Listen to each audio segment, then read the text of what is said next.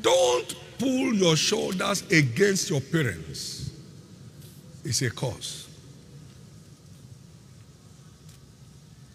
Don't put your trouser below your buttock.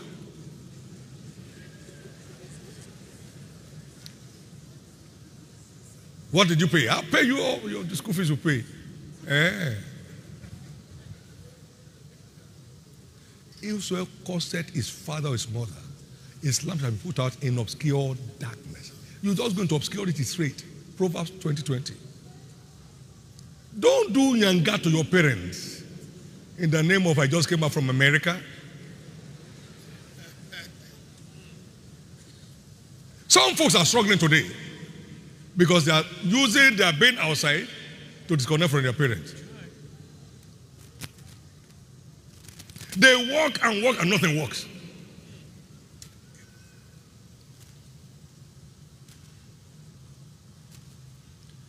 Bring me the venison such as I love, that my soul may bless thee before I die. You honor them with what adds value to them, and their soul pours out a blessing in response.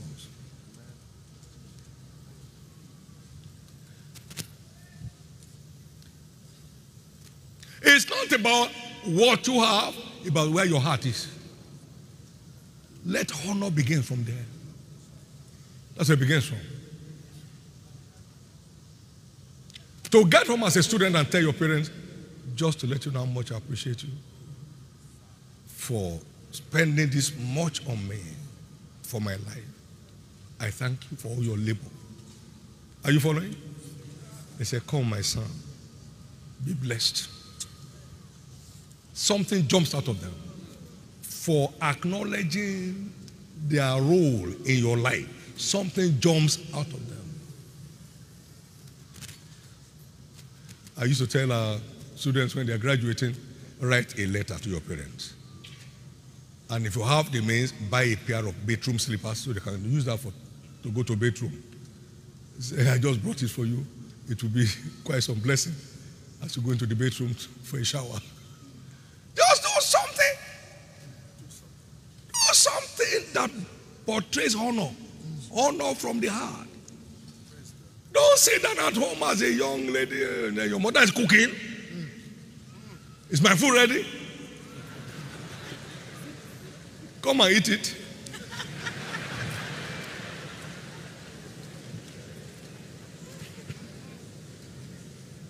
You sit down at home, sir. For 6 months, say you are looking for your job. Your father has a business, you don't have any part to play there. Your mother has a business, you don't have anything to play there. So you are chatting. Things tough. My God, I mean, I will leave this country any time, either by road or by ship. And the hardship is self-caused. It's self-caused in your house. Somebody's story is changing.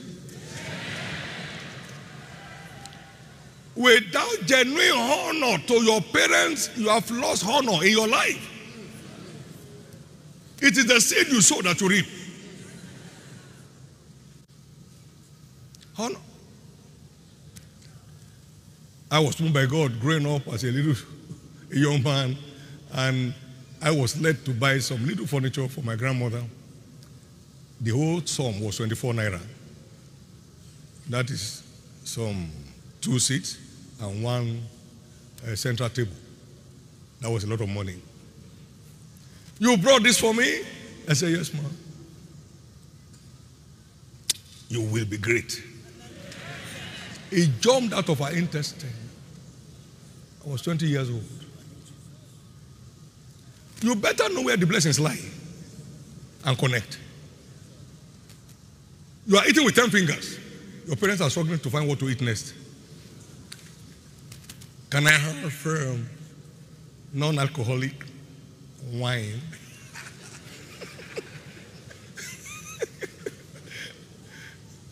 Even the well in your company, the village is not working. The well where they are drinking water that is not pure. It's not working.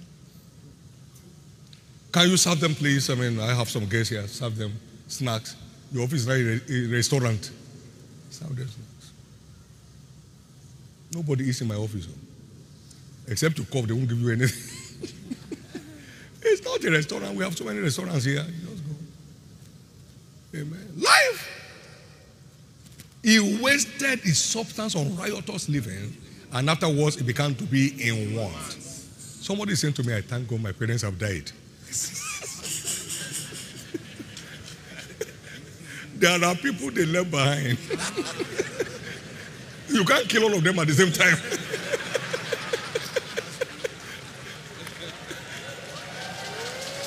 There are people they left behind. You can't kill them at the same time. Amen. In fact, you need to repent even if they are dead. Repent of your dishonor while they lived. Amen. Repent. It has gone so bad today that parents pass on to glory, children won't come. Why? No flight ticket. Then what are you doing there? No, you can't put them together. It's gross dishonor. Gross dishonor. That they are burying your father on social media for you to watch.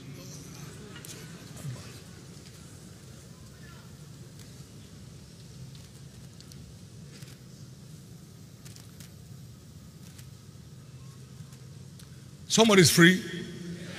You are that individual. Let me hear your loudest amen. Let me hear your loudest amen.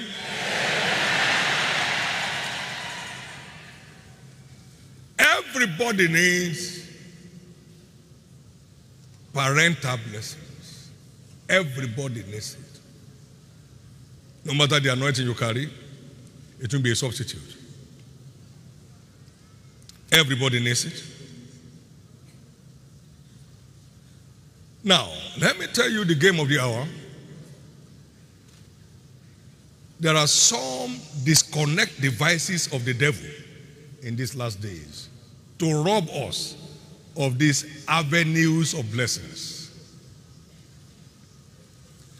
We have them listed out in 2 Timothy chapter 3. They are all devices of the devil. 2 Corinthians chapter 2 verse 11. He said, lest Satan should get advantage of us, for we are not ignorant of his devices. It's full of subtlety. It can deceive anybody. A disconnect from these sources will limit the worth of our life in several ways.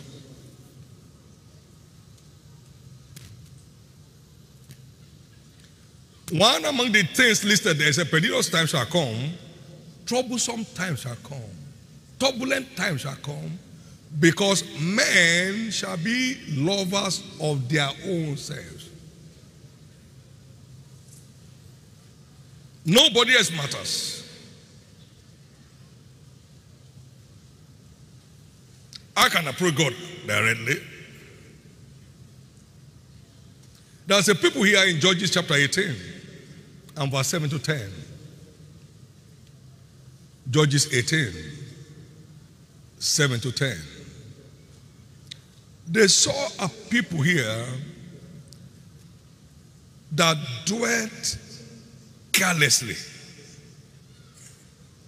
After the man of the Zidonians, quiet and secure, there was no magistrate in the land that might put any of them to shame in anything, and they were far from the Zidonians and had no business with any man.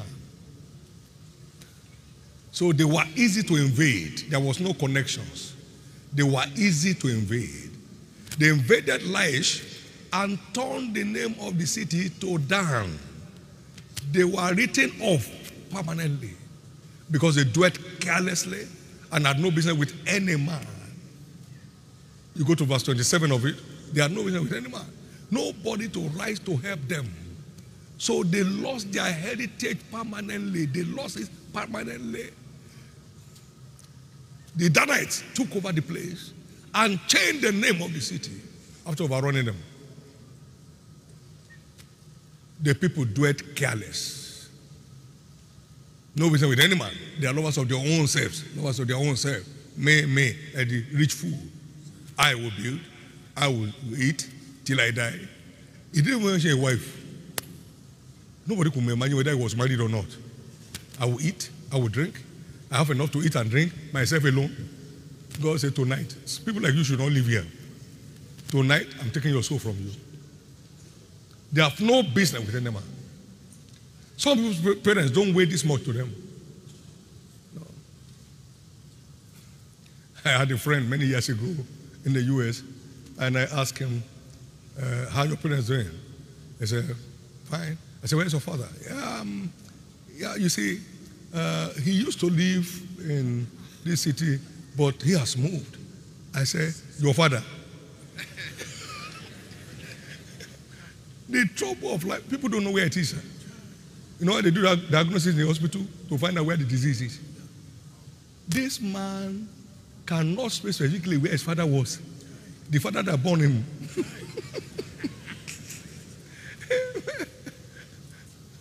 And it was a ministry.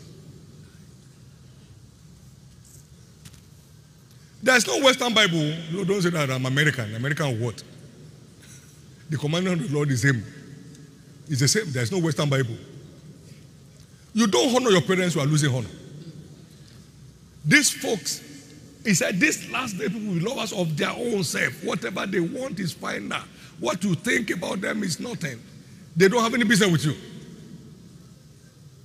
What is different? Are you the only one that train children in school? What is it about? What's that? What should you do after all? You shouldn't train me in school. You are harassing your parents. May your children not harass you.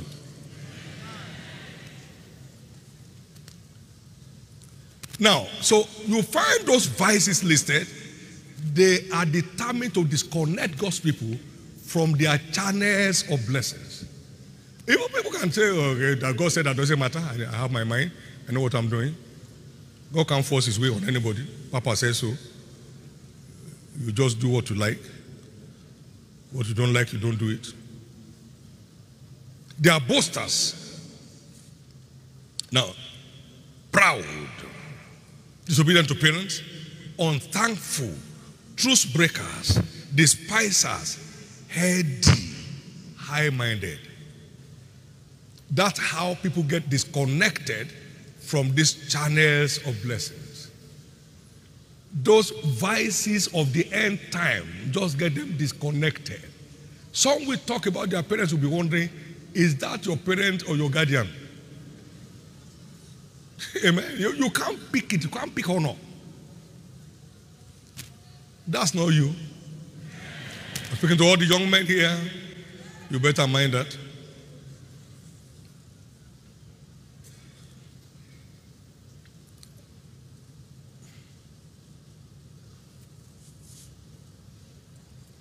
You are changing level. Please note, prophetic blessings are prophetic in nature. God honors it. God ordered it. When you connect with it, God confirms it. May every blessing proclaimed on any of us by our parents find full expression. May the honor that brought the blessing never be disconnected from. Somebody believe that? Let me hear your loudest amen. Let me hear your loudest amen. Let me hear your loudest amen.